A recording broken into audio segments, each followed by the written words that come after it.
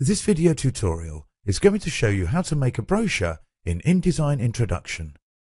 To make your own brochure, start by customizing a new document with the page setup and margins that you want the brochure to have. Open Adobe InDesign, select a page size for your document.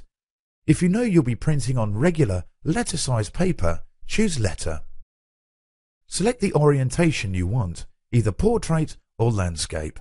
A landscape orientation, lengthwise, is likely the best choice for a brochure setup. Enter 2 for the number of pages. This will allow you to create a double-sided brochure. Enter the number of columns.